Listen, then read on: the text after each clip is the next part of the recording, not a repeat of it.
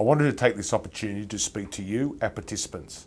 The decision we made at Greyhound Racing New South Wales yesterday was a difficult one, but one we felt was necessary to give our industry the best chance for continuing racing for the livelihoods of thousands in our industry. The suspension of racing at many of our tracks was not a decision made hastily, but the plan we unveiled yesterday gives our participants the chance to continue racing in 7 strategically selected zoned regions outside Sydney. We will race at 10 tracks around the state and plan to stage around 15 meetings per week. To limit travel, participants will only be able to race in their zone region at one of the following tracks: Bathurst, Bulli, Dapto, Dubbo, Richmond, Grafton, The Gardens, Goulburn, Gunnedah and Wagga Wagga. You can race at any or all of the tracks in your region.